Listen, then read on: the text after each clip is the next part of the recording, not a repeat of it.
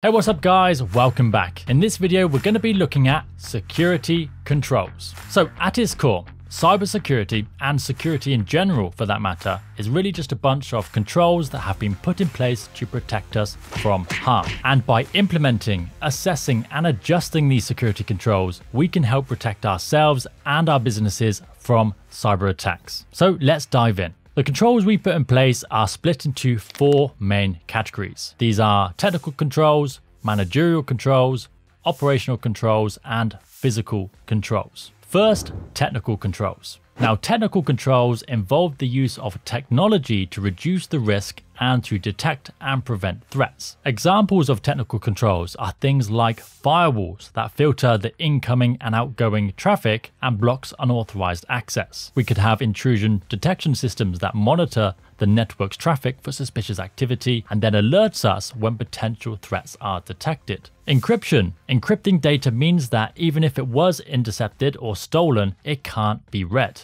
Endpoint protection software. This can detect and remove malicious software and other malicious activity. Now, we'll be covering all of this later on in this course. Next, let's take a look at managerial controls. Now, managerial controls are policies and procedures put in place by an organization's management team to manage and mitigate risks. These types of controls include security policies. These are official documents that outline the organization's security policies that employees must follow. Onboarding policies, ensuring all employees follow an onboarding process. This process could include things like security awareness training and best practices. Incident response plans. These are the steps to take in the event of a cybersecurity incident. Now, operational controls involve more of the day-to-day activities that are carried out by people rather than automated systems. Examples of this include things like incident reporting and understanding and following the procedures of reporting and responding to security incidents or suspicious activity. It could be access reviews, so regularly reviewing who has access and to what resource to ensure that permissions are up to date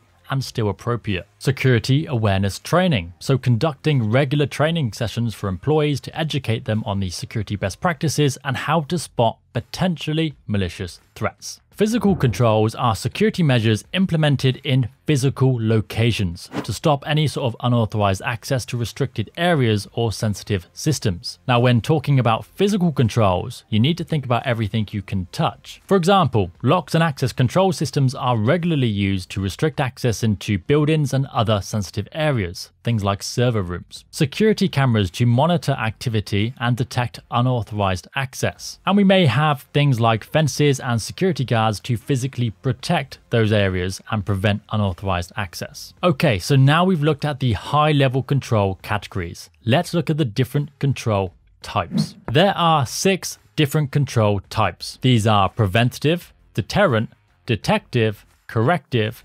compensating, and directive controls. Let's start with the preventative controls. Now, preventative controls are designed to stop or prevent security incidents before they happen. Let me give you some examples of preventative controls for each of our categories. Technical preventative controls are things like firewalls and endpoint protection software. These tools prevent threats by blocking malicious activity. A managerial preventative control could be developing a strict password policy. This helps to prevent password-related attacks. An operational preventative control could be something like delivering security awareness training programs to teach our users to spot malicious threats and phishing emails. And for physical controls, preventative measures can be things like locks and access control systems to prevent unauthorized access into, say, the office building. Next, we have deterrent controls. Now, deterrent controls are designed to discourage potential attackers from attempting any type of malicious activity. For example, a technical deterrent could be a warning message when a user attempts to transfer a file. This message will tell the user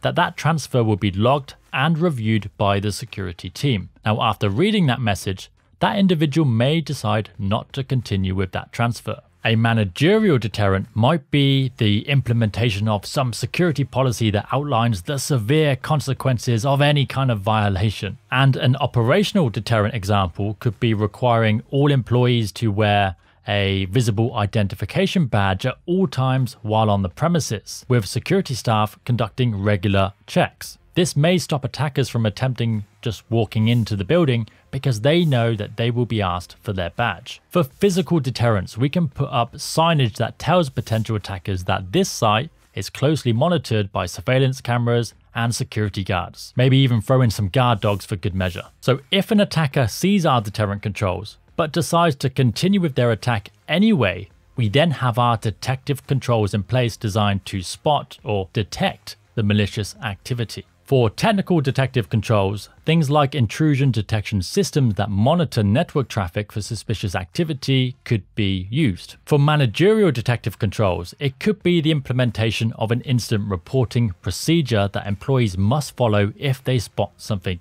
suspicious. This would include things like who to report to, how to document the incident, and what information to include. Operational detective controls could be the use of security guards to carry out regular patrols of the site to monitor for things like unauthorized access or suspicious behavior. And for physical detective controls, a company may install security cameras and surveillance systems to monitor and detect suspicious behavior in and around the property. Corrective controls are used to respond to and fix security incidents or vulnerabilities after they have been detected. So an example of a technical corrective control is to patch vulnerabilities found in an operating system or an application. By doing this, organizations can mitigate known vulnerabilities that could be exploited by attackers. From a managerial perspective, corrective controls could include establishing an incident response plan that outlines the steps to take if the worst should happen. This would contain procedures to follow during a security incident, including identifying the roles and responsibilities, communication protocols, and specific actions to take to contain and eradicate that threat. For operational corrective controls, a disaster recovery plan can be triggered to get a business back up and running when things like fire, flood, or security incidents occur. And for physical corrective controls, things like fire suppression systems like sprinklers or gas-based suppression systems can be used to put out fires. Now let's talk about compensating controls. Compensating controls are alternative measures used to achieve the same security objective, but when the other controls are not sufficient or feasible. So let me give you an example of this. First, technical compensating controls. Imagine you have a business critical application, but it only runs on a vulnerable legacy operating system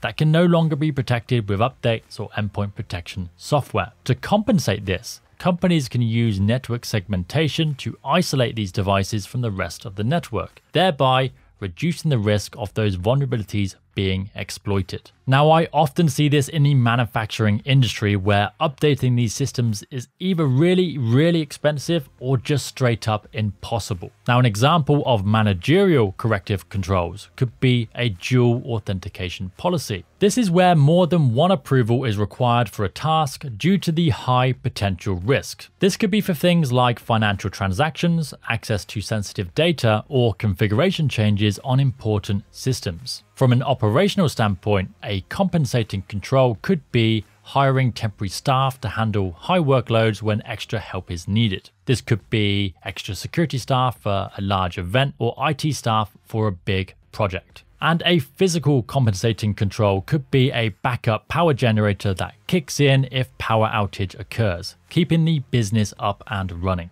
Directive controls are like guidelines, instructions, and policies to ensure that the best practices are followed. A technical example of this is a data protection policy that includes specific technical standards and configurations for how data should be stored, encrypted, or handled. Managerial detective controls could be things like adherence to a particular compliance policy. An example of an operational directive control is user access requests. This is like a formal process where employees must submit requests to gain access to specific systems or sensitive data. These requests then must be approved by a manager or the system owner before the access is granted. For physical directive controls, a good example is a sign that indicates a restricted area or instructions for emergency exits. This video is part of our Security Plus in 31 Days course. If you like this video, you are gonna love the full course.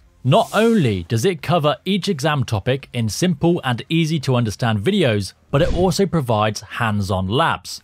These labs guide you through practical tasks like creating Trojans, cracking passwords, and sending your own phishing emails, giving you real-world experience and making your studies that much more engaging and effective. It doesn't stop there though. You also get a copy of our Security Plus in 31 Days ebook, which follows the course and covers each topic. You'll also get access to helpful downloads to support your learning, a private community where you can connect with fellow learners, and exclusive discounts. It really is the complete package to guide you through your Security Plus journey. Check it out in the description below. So there we have it, our 4 control categories and our 6 control types. It's important to understand the difference between the control categories and the control types. You also need to be able to identify which specific control belongs to each. So on that note, let's test your knowledge with a couple of quiz questions. A recent security breach in your company was caused by an employee clicking on a phishing email.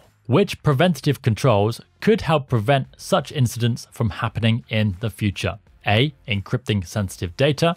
B. Conducting security awareness training for all employees. C. Installing locks on server room doors. Or D. Implementing dual authorization policies for financial transactions.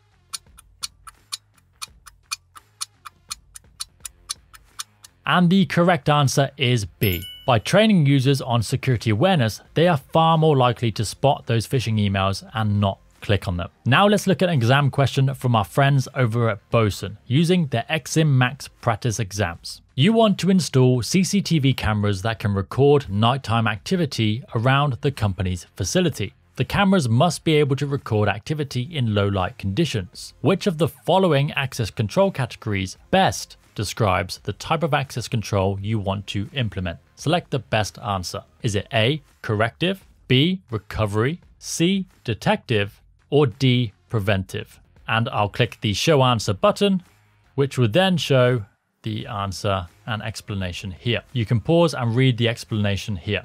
Again, that question was from BOSON XIM Max, which I highly recommend. You can find the link below in the description. Oh, and CertBros premium students who have the full course get a nice discount as well. If you like this video, don't forget to give it a thumbs up, leave a comment, and subscribe. The support from you guys really helps this channel grow. Other than that, thank you for watching.